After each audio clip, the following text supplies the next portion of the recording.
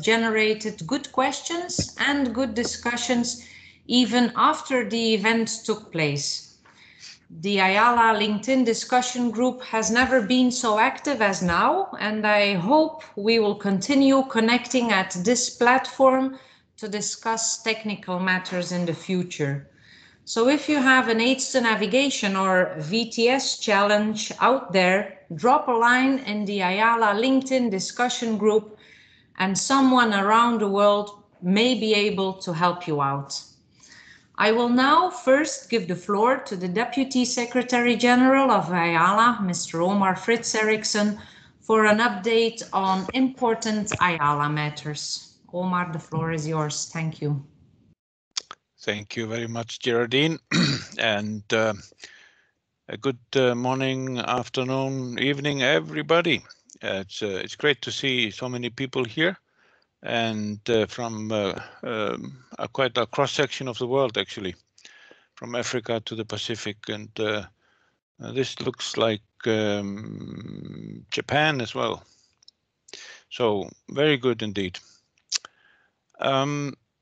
I have one announcement from Ayala, which is about developments in our so-called IGO project, which has just passed a very important milestone. For more than a decade now, Ayala has been working on changing our status from being a non-governmental organization to an intergovernmental organization. And last year, a diplomatic conference hosted by our national member in Malaysia reached an agreement between 50 coastal states on the text of the Convention on the International Organization for Marine Aids to Navigation, a new international convention. In January this year, the government of France signed the convention as its depository, and the convention is now open for signatures by all United Nations governments for the next 11 months. The French government is in the process of contacting the coastal states of the world through diplomatic channels, inviting them to become parties to this new international convention. Those countries who signed the convention within the time frame of the 11 months I mentioned will in a way become the founding fathers of the new Ayala, and I would like to encourage all those present to help us to spread the word. Now is the opportunity to become founding fathers of the new Ayala. Having said that, our experience from previous webinars is that people are quite happy about them, and there are a lot of questions, particularly after the event, and I sincerely hope that you will find this webinar interesting and informative and valuable. So over to you again, Geraldine. Thank you. Thank you, Omar.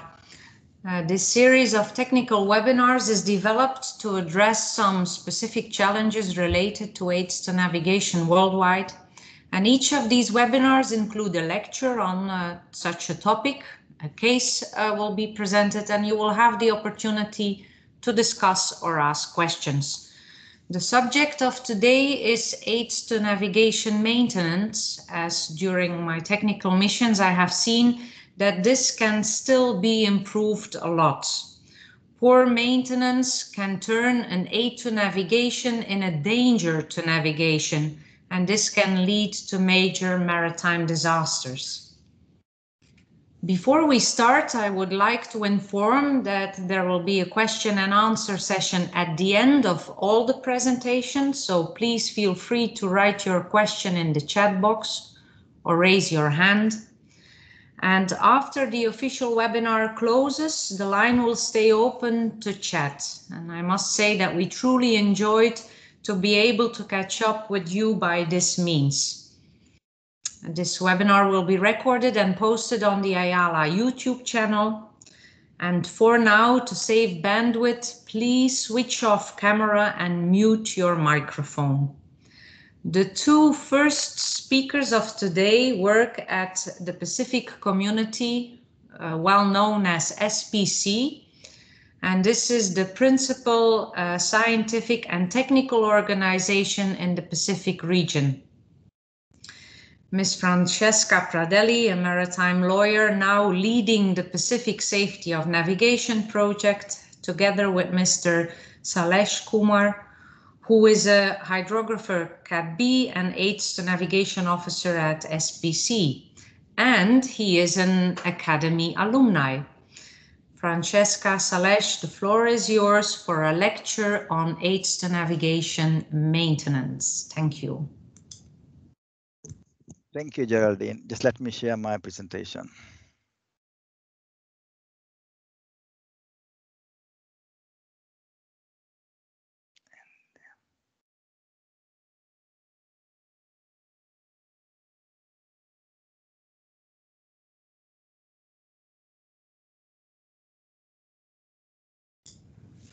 Can you, 1 second, let me just put in the presentation mode.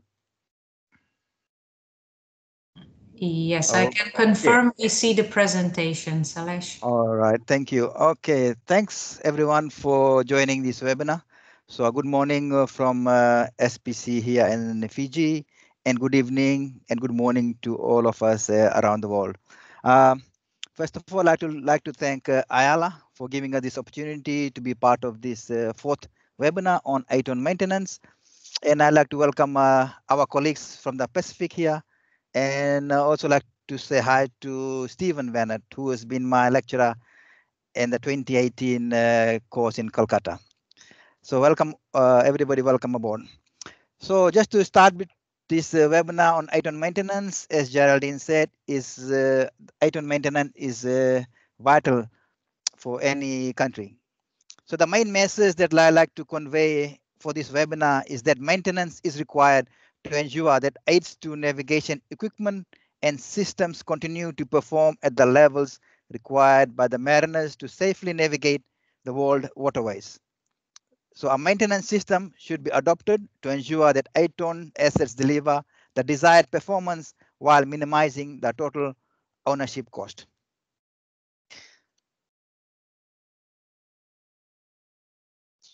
So moving on, so the outline of our presentation today will be something in this format here.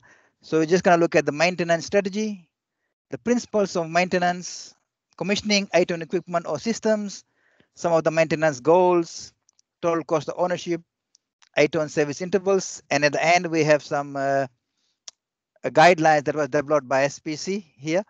And my colleague here, Francesca, she will discuss on those guidelines. On this webinar, most of my examples will be from the Pacific, as we do a lot of work around the Pacific here. So, and all the pictures that you see on this presentation are from our work in the Pacific here.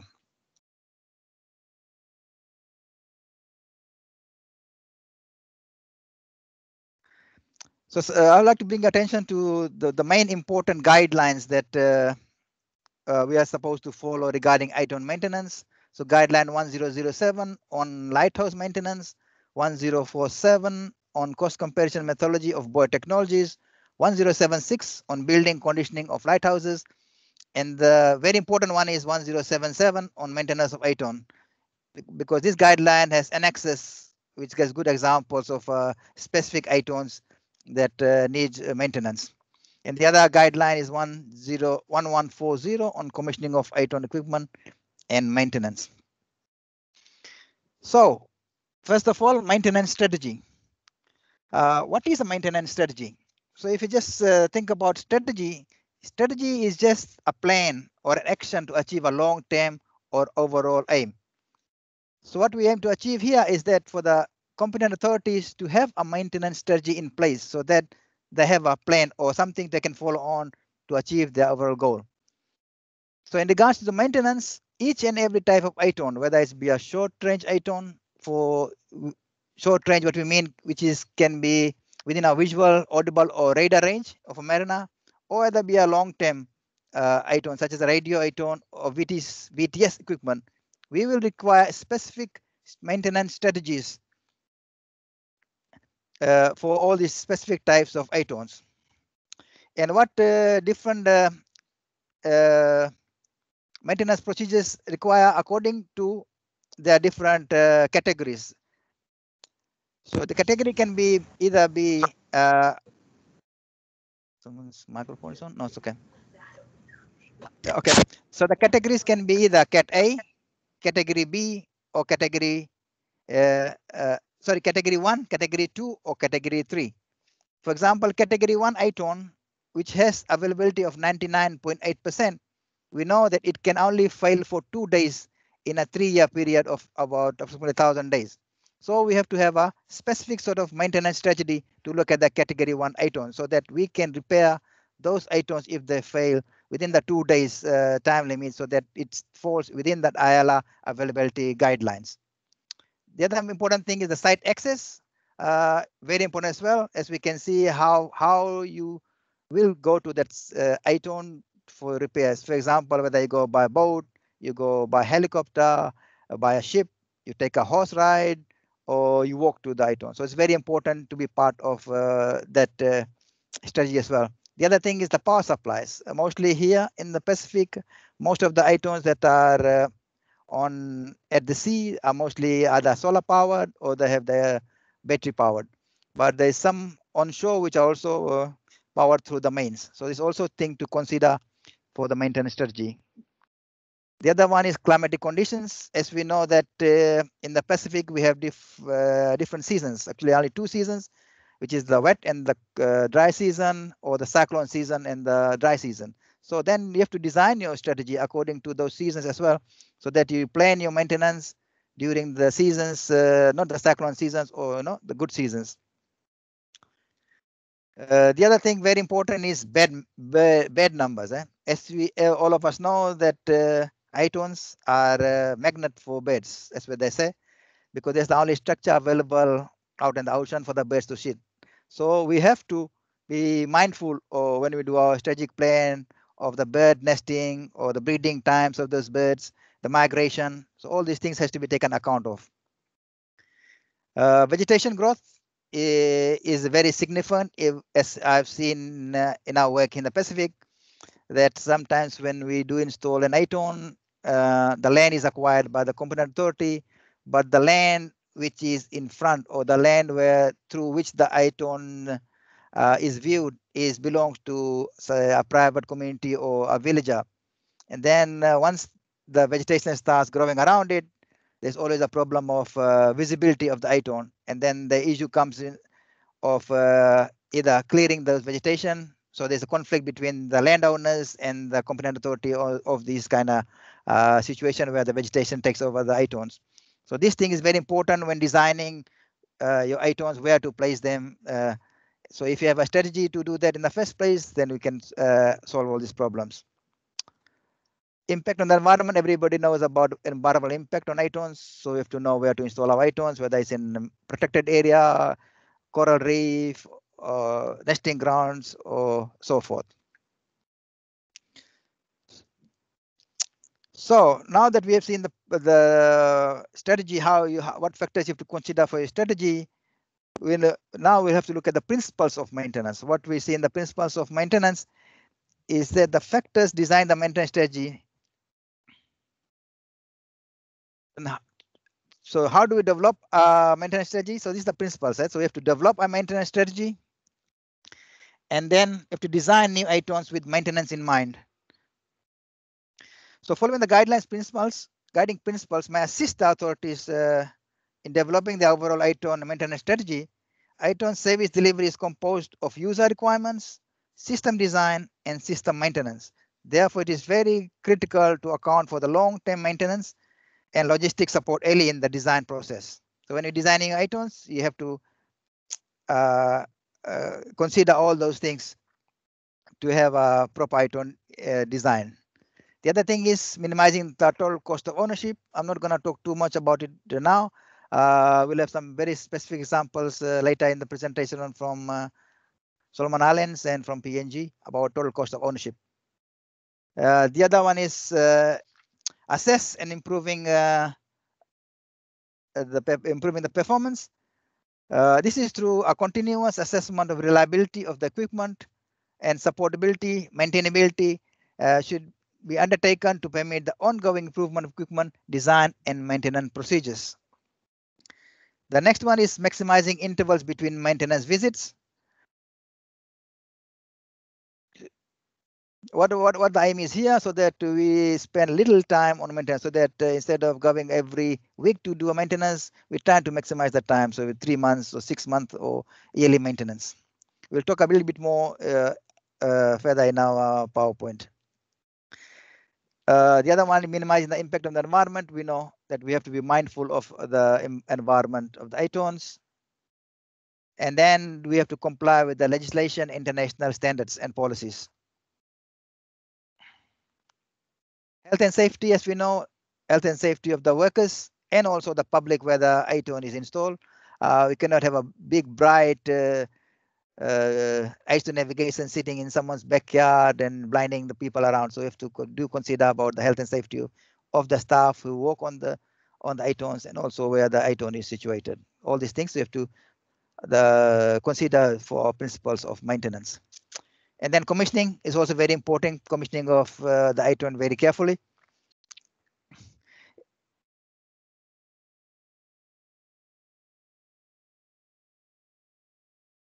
In terms of commissioning, what we have seen here is that this is not very well articulated in the IALA guidelines. The commissioning in the guidelines says that the commissioning must be reported, must be distributed and archived. What I'd like to note here is that I would suggest that the AtoN report must be sent to the competent authority and NAV area coordinated, so that it can be promulgated as an MSI or maritime safety information, so that all the mariners in the area and the charting authorities are aware of these new AtoNs which have been commissioned. What we have seen mostly in the Pacific is that sometimes there's millions of dollars spent on new AtoNs being put in place, and then the last bit where they are not being linked with the charting authorities or the publications, so that they are not shown on the chart. So what you see on the chart is totally different from what's on the ground.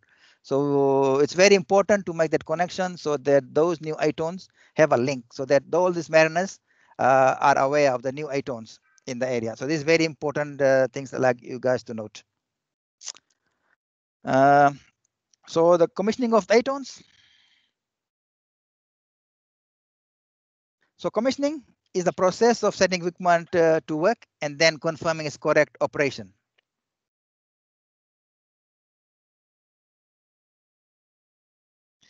So the responsibility of commissioning, it lies with the competent authority, and it is very important that any commissioning is carried out by the competent personnel. We have the person who is commissioning the equipment has to be competent and who is not directly involved in the installation or deployment, which will allow a fresh look at all the relevant requirements and specification. So we will give a sort of a second kind of look. You don't want a same person who does the design and the design and that. So we want a sort of a different person to go out and commission the equipment, so that he has a different look and to the AtoN.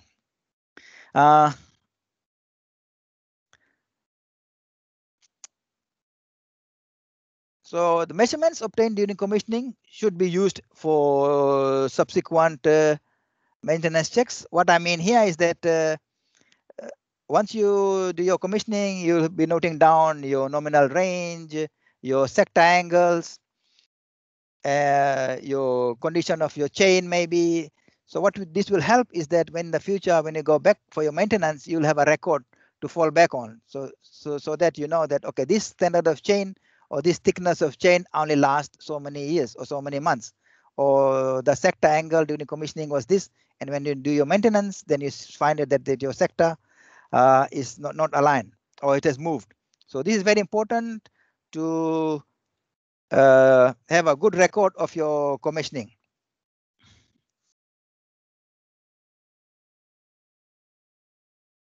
like I mentioned before, yes, in the red, the details of new commission AtoN should be sent to charging authorities and nav area coordinator so that all of us know that new AtoNs are in place and are used accordingly. Now looking at the maintenance goals, what are different goals for maintenance that we have to have in mind? First thing is called the through life maintenance cost to exceed initial procurement. I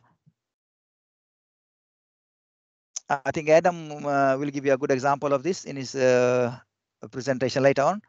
So the aim is to reduce need for maintenance. That's what I said before, that we want have an equipment that we don't go out maintaining very often. We want equipment that we go out maintaining, as minimum as possible.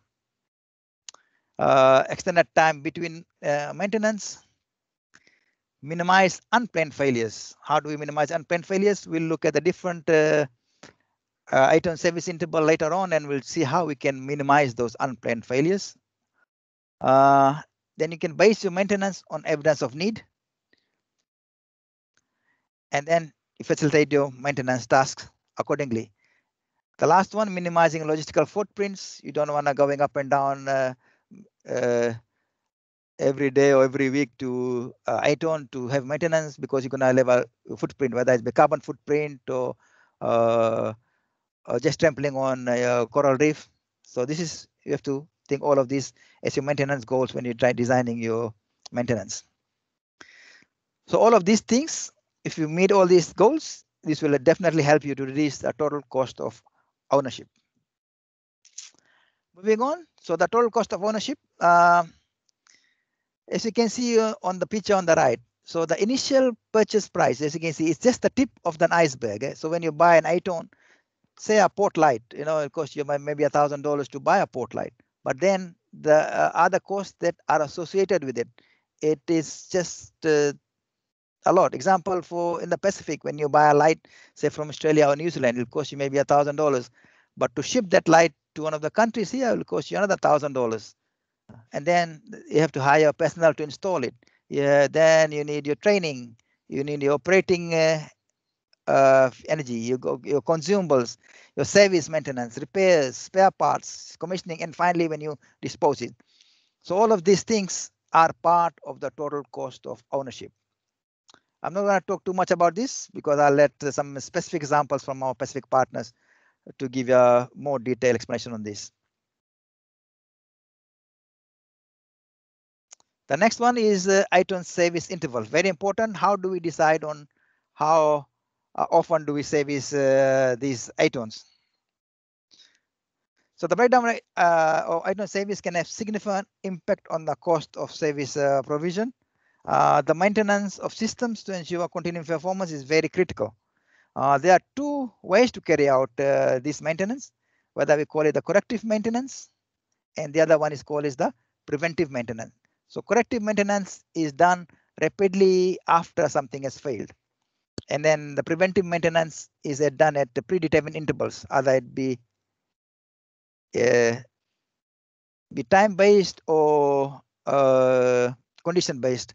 So the two forms of preventive maintenance, the one that is done at regular intervals, we call it planned maintenance. So regular intervals can be in days or months or years. And then the aim for the regular maintenance is to refurbish or replace before the component fails. For example, when we buy our cars, we always told by the dealer that you have to bring back for service at every 5,000 kilometers or every so many hours of driving. That's the same thing applies to the AtoNs. So you have to have your service maintenance at regular intervals or planned maintenance. And then equipment inspected at fixed intervals. So planned maintenance are based on calendar times, as I said before, or operating hours. And this is how do you decide on your timing, or that is to do with the fixed time or fixed operating hours, is through a risk analysis. So you can see that anything done here is always done through risk analysis. So you have to do a risk analysis and see, and then always follow your manufacturer's recommendations. So when you buy your new AtoN navigation, the manufacturer will tell you maybe, okay, if every 3 months, you might just have to go and just have a visual check to check the temperature or check the corrosion. So you have to always follow your manufacturer's recommendations and guidelines. And then other one is called intelligence-based maintenance, also to do with performance records while record keeping. So that's how you get your intelligence-based maintenance. And then, and when needed, based on actual condition, is called condition-based monitoring. So condition-based monitoring decisions on the evidence of need based on actual equipment condition rather than the usage interval. And this can also minimize spare cost, spare parts cost, and the time spent for the maintenance. Moving on.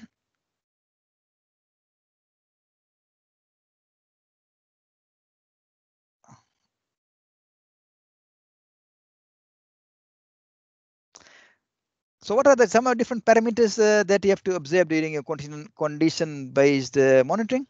I'm not going to read through all of them, but for example, when you go looking for your buoys, so you have to look for your chain wear, your position of the sinker, your color, your thickness of the paint and the metal, look at your day marks, marine fouling, etc., etc. So these are some of the different factors or parameters that you have to look for condition-based monitoring.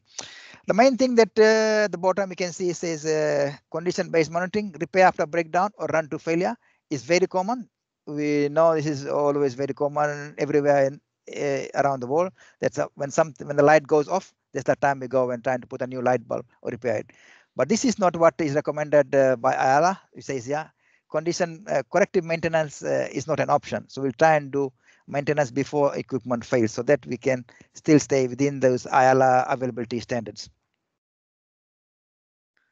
That is the last slide before I give it to my colleague, Francesca. Spare holdings. What we need to have in our spares, to the fewer spares we have, the cost for the authority will be less as well. So we're trying to minimize the number of component parts. So we try and have an AtoN navigation like nowadays we try and have integrated IPSL lanterns so that everything is in one piece. We don't have to have a solar panel separately, the battery separate, then you have to do your all the components separate. We try and consider minimum number of parts for the equipment. So and another thing it says reduce parts by adopting commonality of parts. If we have common parts, then if one AtoN fails, the spare parts can be swapped around to the other AtoNs. And standardized designs to permit common maintenance. Establishing maintenance constantly through configuration management, which is applied over the life cycle of the AtoN system, and it provides visibility and control of performance. And then encourage competition between suppliers. If you're going through your IALA industrial suppliers, it's very important that you try and get your different quotes from different suppliers so that you get some benefits for your cost. And then selling redundant stock. We don't want to have hundreds of stock of one sort of equipment if it's not used anymore. It's a good idea to sell that stock so that it can free up your cash to buy some other stuff and do other maintenance. Thank you for this. So we'll move on. I'll give my floor to Francesca now so she can continue. Over to you, Francesca. Thank you, Salesh, and thank you. Nothing like a good lecture early in the morning. And it was really interesting to hear Salesh. Even myself, I learned many things. So yeah, moving on, and I'll try to make it short so to give the floor to other presenters and questions at the end. We wanted to just briefly touch base on the assistance provided in the South Pacific around aids to navigation. And so, as mentioned, the Pacific Community, the organization Salesh and I work for, is governed by 22 countries and territories. We serve the needs of around 12 million people around the South Pacific. And the Pacific Safety of Navigation Project, funded by IFAN, started in 2016 and has 13 target countries so far, with the overall aim to improve safety of navigation in the Pacific through enhanced capacity and systems. So during the second phase of the project, which started in 2018, we had two main results in mind. The second of which was to enhance the Pacific Island countries and territories' capacities to deliver effective aids to navigation services through regional coordination, qualification, and standards. So in 2019, as you can see from the small yet nice picture, we delivered the first Ayala Level 1 Manager course ever organized in the South Pacific, and 9 representatives from 9 different Pacific Island countries and territories have been certified ATO navigation managers. And it has been quite an achievement for the region because not all countries which had been trained had ATO navigation managers in-house, and so it was really nice to train and certify them. During over the course of 2020 to 2021, we were supposed to, and we were aiming to conduct workshops and trainings on ATO navigation maintenance based on Ayala Level 2 guidelines, because ATO navigation maintenance was one of the main actually area of work identified by the countries as needed focus. So we try to build up by our capacity building strategy by, first of all, train ATO navigation managers and then concentrating on ATO navigation maintenance. So yeah, the assistance that we were going to provide on level 2, as I said, we were supposed to, so we developed, Salesh and I developed one-day workshop on ATO navigation maintenance based on the Ayala level 2 guidelines. And we were aiming to deliver it in 10 countries in 2020. And February last year, it feels like a lifetime ago, but it was just 1 year ago. We been to Kiribati, and that was our first and last mission of the year. And we delivered that one-day workshop, which was actually welcomed very nicely by the country, and it was quite a success. Then obviously March arrived in the Pacific as well, and COVID-19 arrived in the Pacific as well. So our organization stopped all travels, and so we were wondering what to do. So we had to adapt as everyone else, and since there were no travels allowed, we wonder if we could deliver the ATO navigation maintenance workshops remotely, but we thought that this would have had quite a lot of disadvantages, such as screen fatigues. We were bombarded since last year with lots of webinars and time spent in front of a computer, and we realized that it was a subject way too long to deliver online, and it needed face-to-face interaction. So we decided, we had a long brainstorming with Salesh, and he came up with the idea of condensing Ayala level 2 guidelines and develop actually smaller booklets and guidelines, posters with the main information about the various technical points of the Ayala level 2 guidelines. And the advantages of that are quite major. First of all, they are easy to locate. The information, the basic information and the most important information are easy to locate, rather than going through the very technical and long Ayala level 2 guidelines. They are easy to follow by anyone, even the non-ATO navigation specialist. And I must say that here in the Pacific, given the sizes of maritime administrations, very small, we don't often have much personnel dedicated and trained specifically on ATO navigation. So it's quite handy to have a document which can be followed by anyone. Easy to follow and waterproof because we have published them. I'll show you in a second. And they are the perfect starting point for the maintenance of the types of ATO navigation that we find in the Pacific Island countries, small island countries here. So we are very happy to present to you all the finished product of the work of Salesh, I, myself, and our graphic artist. So those are the ATO navigation maintenance guide, supplement to Ayala level 2 training. So this is, I hope you can all see it. This is the published booklet. It's quite small, is waterproof. It cannot be ripped off because it's waterproof, so super easy to carry. And it consists of it consists of five posters. The one before. Okay, sorry, going on. So the first one is on the AtoN navigation maintenance buoy components and what to check. As you can see, it's a very user-friendly, very colored, and just gives the right information with a visual identification as well. And the second one is on AtoN navigation maintenance for the day marks. Again, very colorful, quite easy to follow. With detection, recognition, and identification, and then the various steps that have to be taken for each component. The maintenance of the mooring components and what to check. Again, our graphic artist did a super nice job in showing well all the underneath, under the sea parts and what to check with pictures as well, so that it's easy to follow once conducting the maintenance. Fourth one is on the paints, the coatings, and the reflective materials. In the Pacific, obviously, the amount of sun and amount of reflection, it's quite powerful all year round. So those are some of the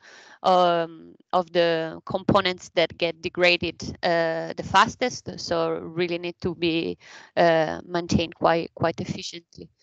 The fifth one is on the lanterns and the lamp components and what to check. Again, this has quite a longer list, but it's needed. So again, it's a condensation of the long list in the IALA level 2 guidelines. So this is a snapshot of what we have come up with as a solution to not being able to travel to countries. And as always in life, let me be philosophical. When something previewed doesn't happen, then very often we come up with a better solution. And we really do think that this is a tool that can be used not only in the Pacific, but in other countries which may have the same configuration, maybe smaller maritime administration or smaller personnel. So if you want the guidelines for your country, we will be super happy to provide it to you. Please contact me or Ayala and we'll get in touch. Thank you. Thank you, Francesca and Salesh, for this very interesting presentation, and also for announcing this fantastic new product that is, what you indeed say, maybe even a better solution as before we had COVID, and also a positive story. So I hope, Francesca, you will also drop your email address in the chat box, because I think not only the Pacific, but the whole world can benefit from this by using these guidelines. Thank you very much. Let's now go to our next speaker. And our next speaker is also a Worldwide Academy alumni. It's Captain Patrick Wamahe, who participated in 2015 to one of the first AtoN Navigation Manager courses in Paris. And Patrick, you are still famous in Paris. Currently, he is the AtoN Navigation Manager in the Solomon Islands Maritime Authority, and he will show us in his presentation how Solomon Island deals with AtoN Navigation maintenance. Patrick, the floor is yours. Thank you.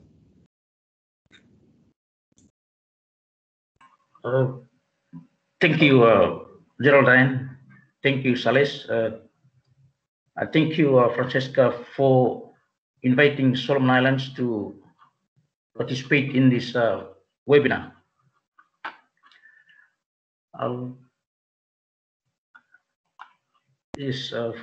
Geraldine, tell me if you can see the presentation. Not yet. Take your time, Patrick.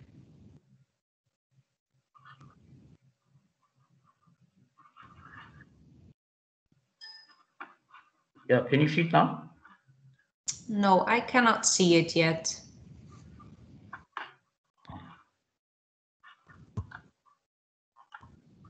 Patrick, you have to share it using the button on the top right-hand corner where it says share content. Okay. The top right-hand corner near the leave button. Okay, I'm sharing it now.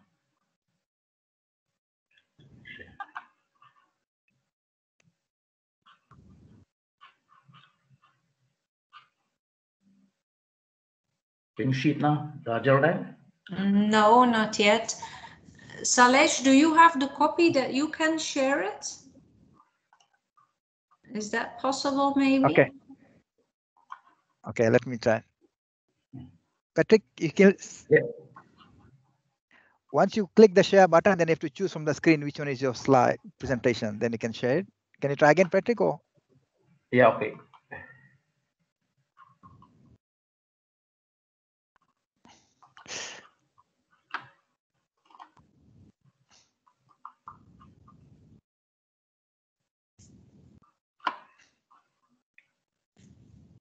Yes, we can see it.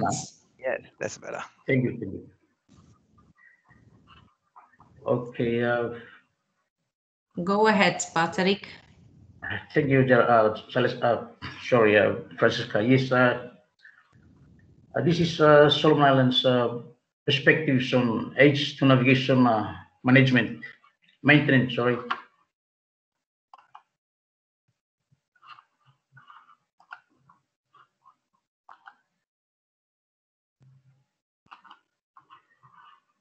Okay, AtoN in Solomon Islands. The AtoN unit in Solomon Islands was established in the former Marine Division in the early 1970s. And now today's AtoN unit in the SEMA has only 6 staff. And we have but 50 lighthouses and more than 400 unlit beacons in 8 of our provinces, spreading out throughout the Solomon Islands. We have a few challenges. Some of these lack of justification for budget increase.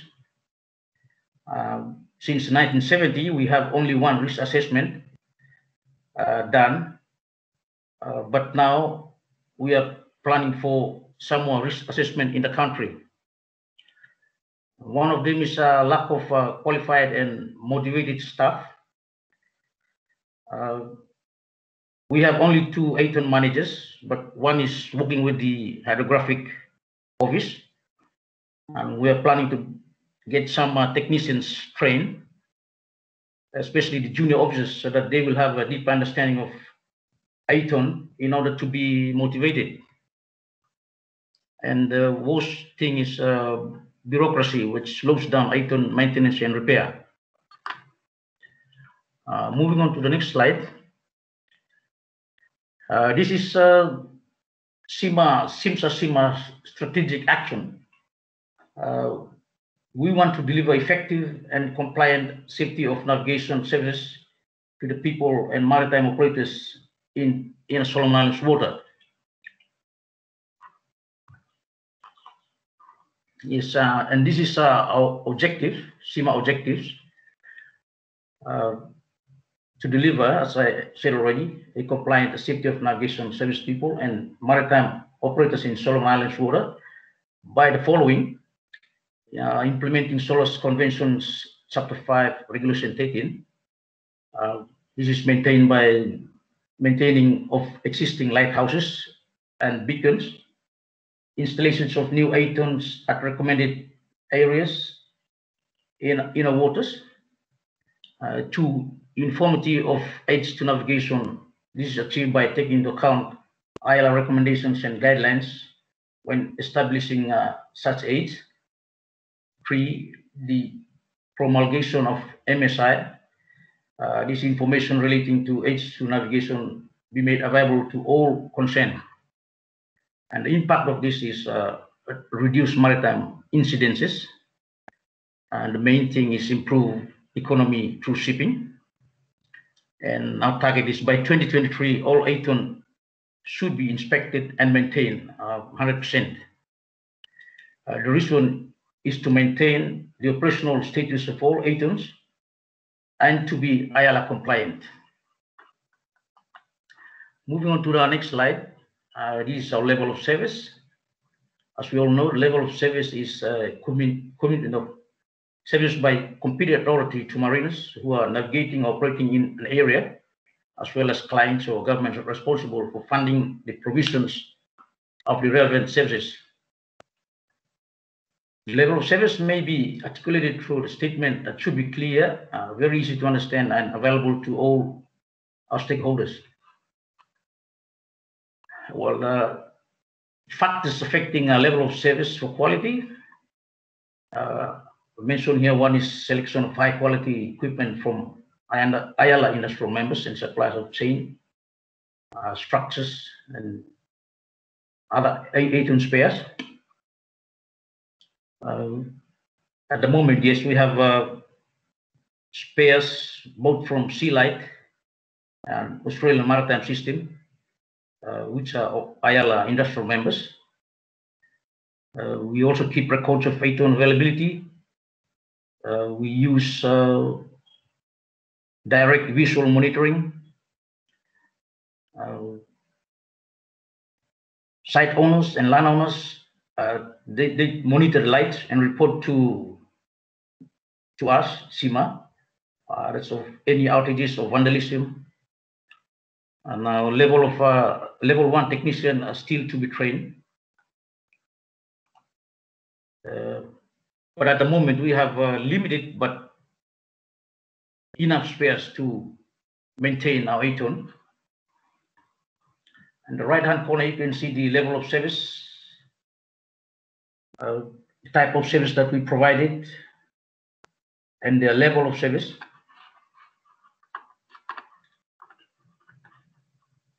So moving on to the next slide. SPC assistance to Solomon Islands.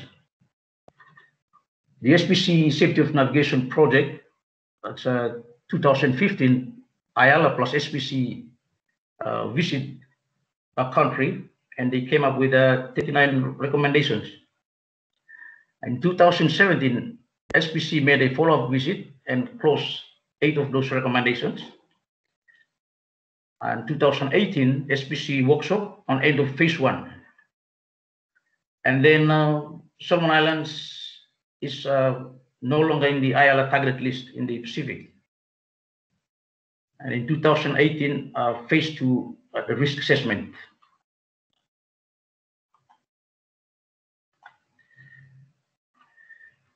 Okay, the expected outcomes on phase 2 is that by 2021, this year, which is now being planned, a risk assessment to be carried out at Noro International Port.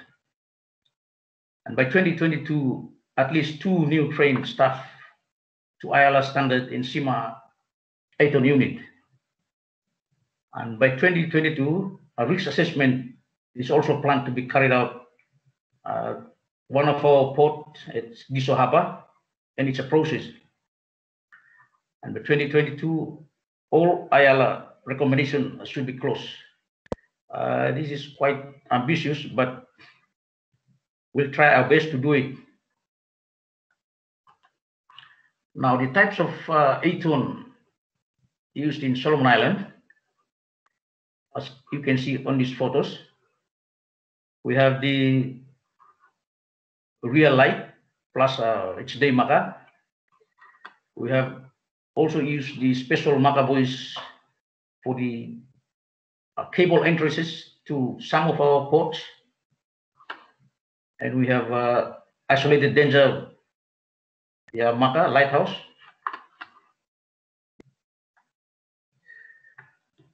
We also have other lighthouses, unlit beacons, unlit buoys and lit buoys, which are also spread out in the country as well.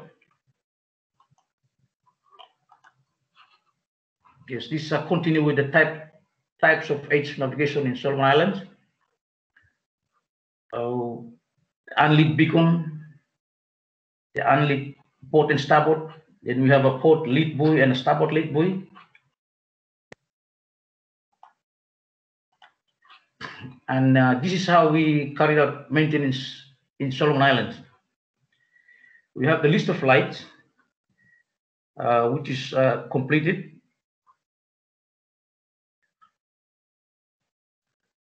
And we have included in this registry the maintenance plan, the maintenance budget plans, and our strategic work plan. That's every year. And now we're going to look at some of the specific examples of these plans and budgets.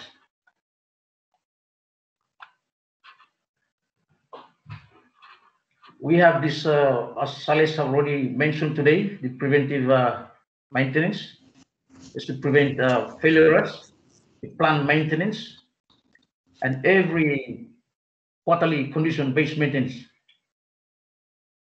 Like quarterly based maintenance is carried out after every 3 months. We have to visit the sites and paint the lighthouse, replace what's not working. This is done quarterly. And there's also the condition-based maintenance.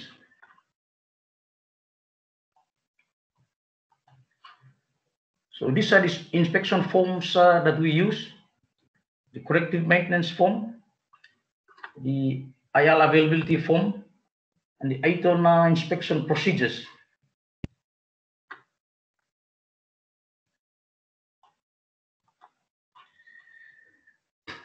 As we nearly have all the same structures,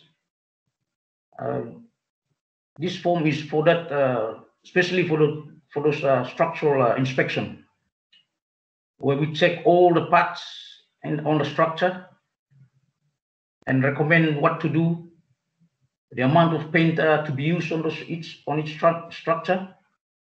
The lantern inspection form is also in this one, and you have the planned work and unplanned work incorporated in this form as well.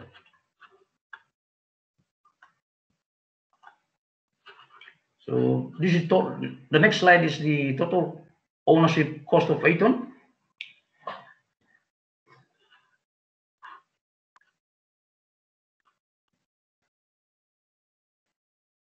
With ships, we have the Sea Light and the Australian Maritime System as our international suppliers, and the local cost, we usually send out tenders to local companies with the specification supplied by the Australian Maritime System because they are IALA compliant. And then after the procurement, the local suppliers send us the spares.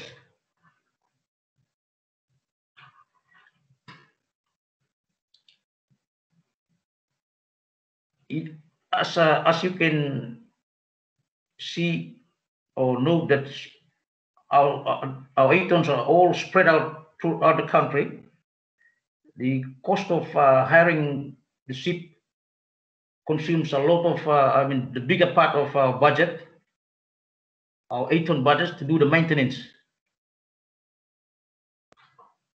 We also have a small workshop where minor repairs and fabrications and storage of our spares and equipment, AtoN spares and equipment, kept and are done.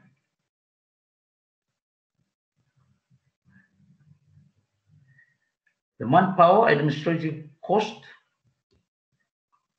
as I mentioned earlier, there are 6 staff in the AtoN unit,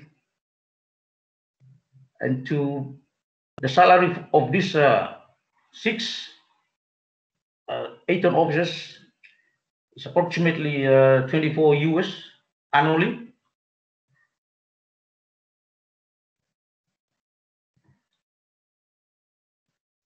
The cost of disposal of redundant AtoN depends on its location. If it's further out in the islands, islanded craft is high at approximately US $4,000 per day. As I say, this really affects our AtoN budget.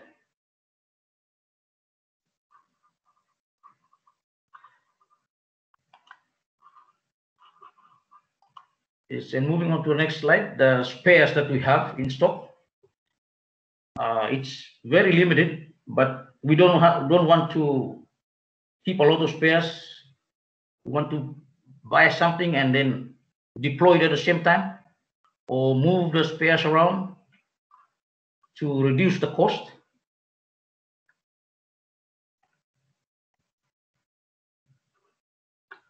Vandalism is also one factor that really affects our AtoN spares, but this is controlled by installing vandal-proof spares and prosecuting people who damage or destroy our AtoN.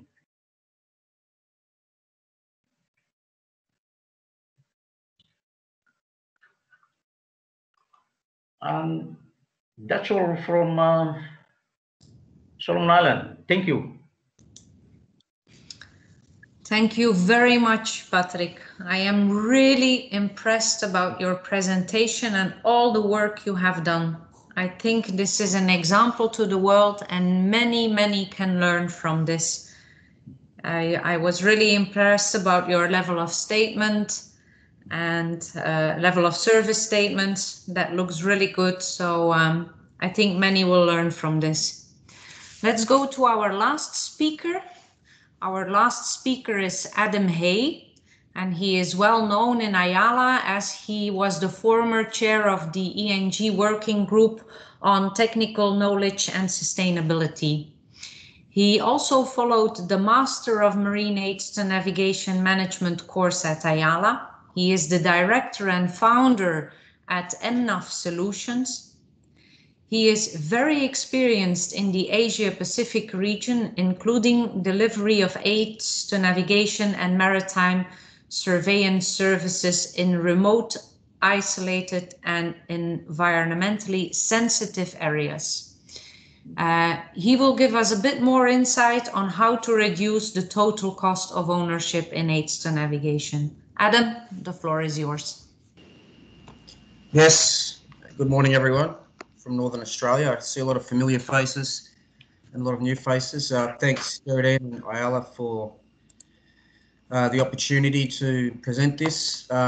You'll find that there's a lot of recurrent themes in my presentation with the excellent presentations from the previous presenters. Mine is probably more of an assembly of practical tips and lessons learned on quite a significant aids navigation maintenance program that I was involved in Papua New Guinea.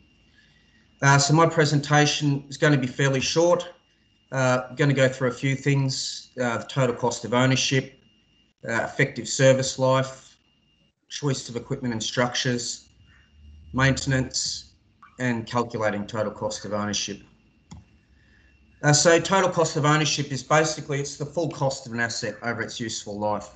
This includes all phases, right from procurement and installation, the operation and the maintenance of the AtoN, right down to the decommissioning and the costs that are associated with safely and cleanly removing a structure from service. And every phase is quite critical, and every phase contributes to the total cost, and you really have to focus on each different phase in a different way. Probably the biggest variable on the total cost of ownership is the effective service life of the AtoN. This is certainly something we've focused on. An effective service life of an AtoN is basically the period of time that it can be reliably used to achieve the required availability.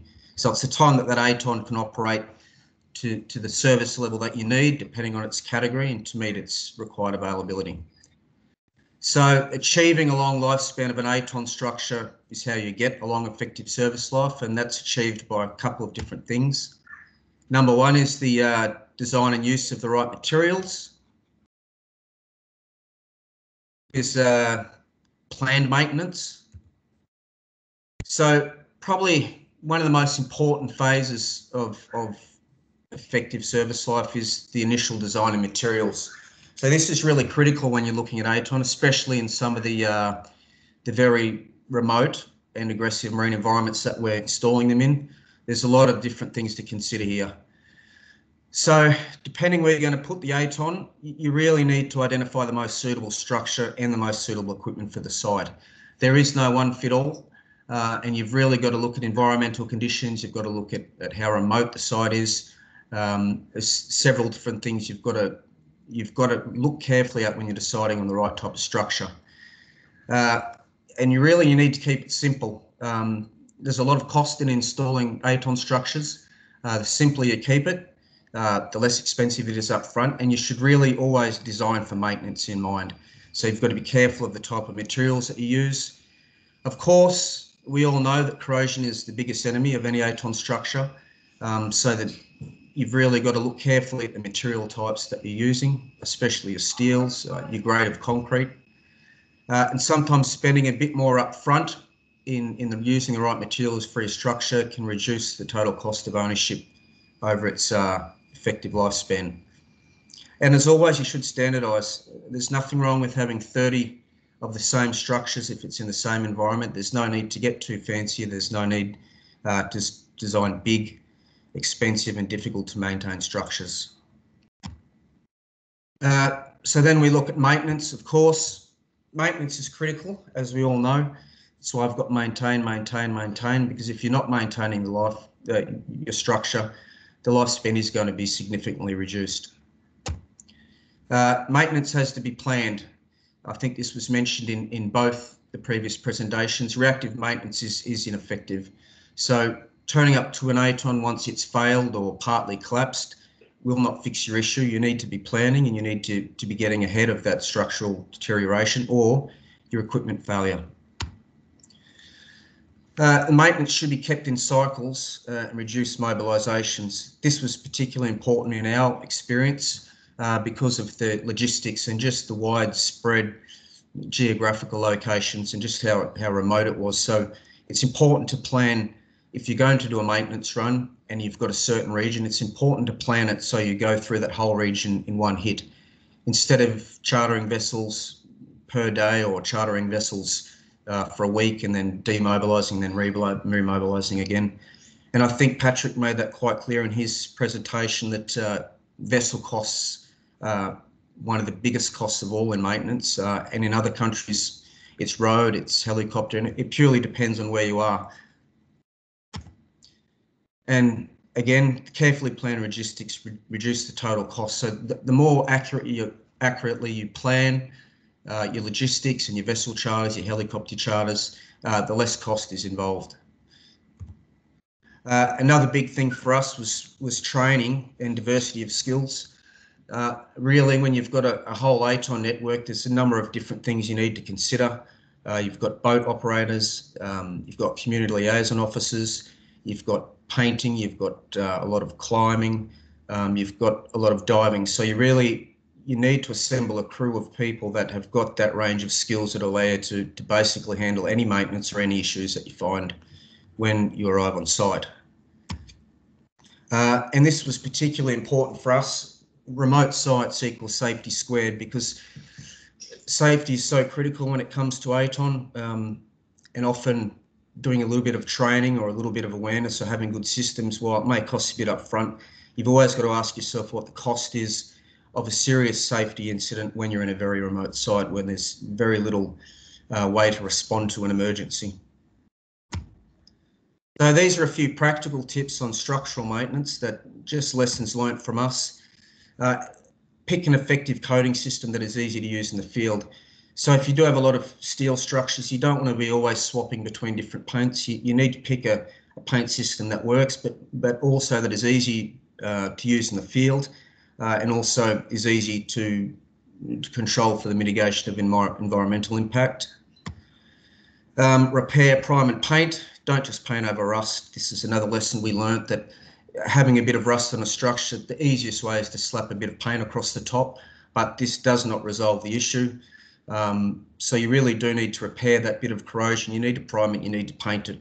Sometimes that can mean the difference between doing it once every couple of years or once every 5 years.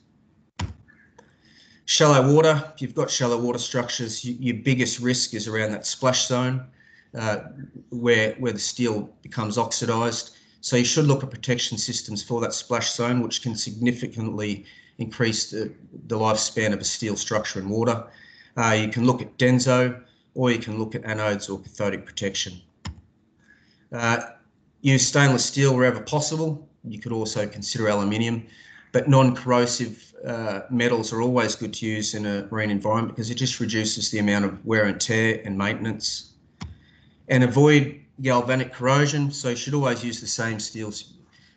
The impacts of galvanic corrosion when you combine mild steel and stainless steel or aluminium can deteriorate quite quickly.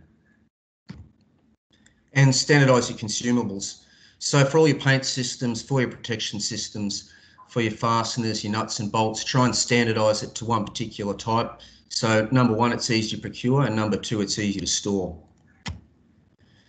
So AtoN equipment, standardise equipment and service as much as possible. I think Patrick made a good point on this one in his presentation. You should try and keep your equipment, depending on the ranges that you've got, the different structures, different categories. Try and just use the minimal amount of brands and models that you can, much easier to store. And plan your replacements. This is quite a simple one, but it's quite effective. So for things like batteries, if you're changing batteries out every 5 years, it's much easier if you've got a register that tracks that, shows you the times you should be replacing them instead of ad hoc or even worse, guessing when you should be changing batteries out, because quite often that will lead to battery failures. Minimise your stock holdings. If you do the above, you really can keep your stock levels quite low. This might seem quite common sense, but I've seen it a lot in the Pacific, especially with water-based structures. It's easy to pull a bucket of salt water up to clean a structure down. Obviously, that leads to corrosion, so you should always use fresh water. Use appropriate bird deterrents, and attention to detail saves return trips to site. And it's important for a maintenance technician to understand that when he is maintaining a piece of equipment, double check everything, make sure your battery cables are tight, make sure bolts are not loose, make sure that you've checked inside the lamp, because quite often just missing one simple detail may lead to a failure, which may lead to a very high cost of returning to the site to fix it. And test and record. So everything you do on site, test it and make sure that you record everything that you do. So records are key to planning, they're key to planning maintenance, they're key to planning budgeting. You should use documented information, so use controlled reports, use spreadsheets, even use software if you have it. Keep those processes recorded, keep your reports easily accessible. Identify, document, and schedule improvements or major repairs. Quite often you'll come across a structure, it might be an older structure where there are issues that are developing. You should get into recording those in the early stages.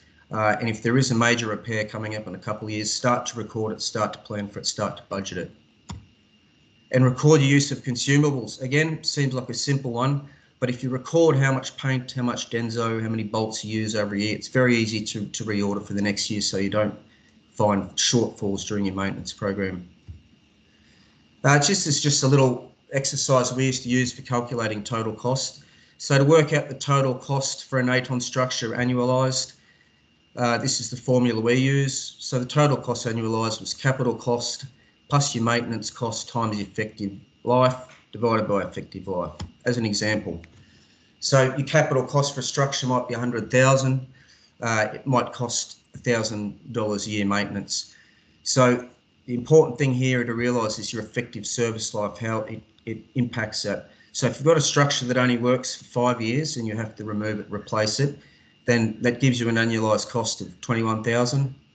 Over 10 years, it's vastly reduced. So that just is a bit of an example of why it's so important in your effective service life, which is designing and installing the right structure and maintaining.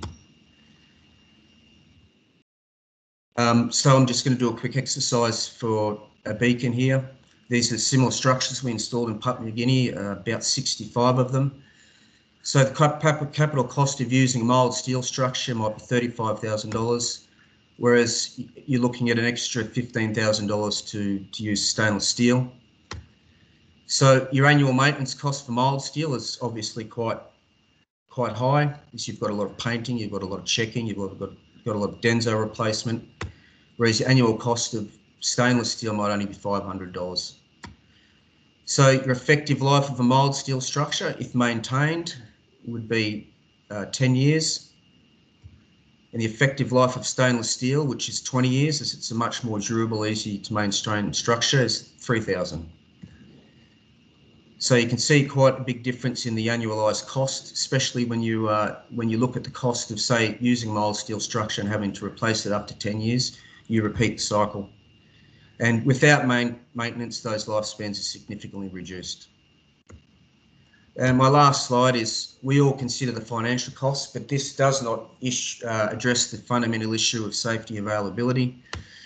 So you might save some money on installing low-cost structure. You might save some money on not maintaining it. But basically, what is the cost of a serious maritime incident? And I mean, that's why these AtoN are being installed. And that's me. Thank you very much. That's all. Thank you, Adam, for this very interesting presentation, and to see your point of view as an industrial member, and then see that the principles are exactly the same or stay the same. So we do a good job there.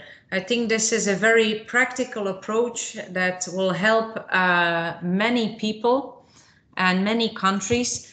There are several questions in the chat box, and some of them have already been answered as you were talking. One of the questions was, could you go into more detail into Denso for corrosion protection? And somebody already posted, Simon already posted the link, but maybe you want to go a bit more in detail on that, Adam. Yeah, okay, so Denso is basically just it's a petrolatum tape wrapping. Denso is a proprietary product, but there's a lot of different products available on the market, but it's quite a good one because it is it's well designed and well made. And it's basically, it's a tape that you wrap around the splash zone of a steel structure. It prevents any oxygen getting to the steel, so it therefore prevents oxidization and prevents the rust. There's a lot of different types that you can use, from very simple systems to quite comprehensive jacket systems that are hydraulically fitted. So you've really got to look at your structure, you got to look at your maintenance intervals, and also your manpower, because if installed correctly, it's great, but in some of the lower cost applications, there is some ongoing cost to replace it, because it does come loose a bit sometimes with wave and wind action. Okay, thank you. As I said, there is a link with more information already in the chat box. And what I find a very relevant question from Mr. Rebolo, and I think maybe Salesh will be able to answer this. In the maintenance systems, do you use some remote control systems for status information and failure detection? And Salesh, maybe you can answer this question, as you may have an overview of all the countries. Are you aware of such systems being used in the Pacific? Thanks, Geraldine. Here, mostly in the Pacific, we don't have remote monitoring. We usually do visual monitoring. It's done either by the stakeholders, like the captains of the ships going on. They report the fault and the failures in the AtoN. So there's no remote monitoring as such in the Pacific at the moment. Okay, thank you. Omar, have you identified other questions that have not been answered yet? No, not really. No. No, okay. I think we are ready to close the webinar. Yes. Unless there are some questions. Yes. There's a raised hand there. I see Minsu. Yeah, thank you, Geraldine. I'm not really sure my question can go to whom, but is there any specific consideration on the seabed? I think I see a lot of, I mean, in that area, a lot of seabed coral reef. So I think just better than just a normal type of sinkers, like putting a concrete block. on the coral reef. I mean, do you have any specific method of construction? Adam? Yeah, I might make a comment there, Minsu. A lot of the structures that we installed when I was working in Papua New Guinea were in some quite environmentally pristine areas, and the guidelines under which we were installing them, it was for Asian Development Bank funding, and one of the key things was no environmental impact, which is why we went for a lot of those piled structures, because they're very low impact when you install them, and they're habitat enhancing over the lifespan that you install them. Whereas if you use a standard mooring system with a concrete block and a chain, you do get really significant coral scarring, and quite often it will destroy the habitat within that thrash zone of the chain. So that's why we tend to not go with a lot of mooring buoy systems. It's okay in areas of sand, but definitely not in if you want to reduce environmental impact in coral habitats. Thank you, Adam. I think this brings us to the official end of the webinar. Many thanks to all of you for staying a bit longer also. And special thanks to our excellent speakers. Please feel free to stay and chat with us after the official end of the webinar, and that is now, when we will also stop the recording, but the line will stay open for a bit longer. Thank you very much.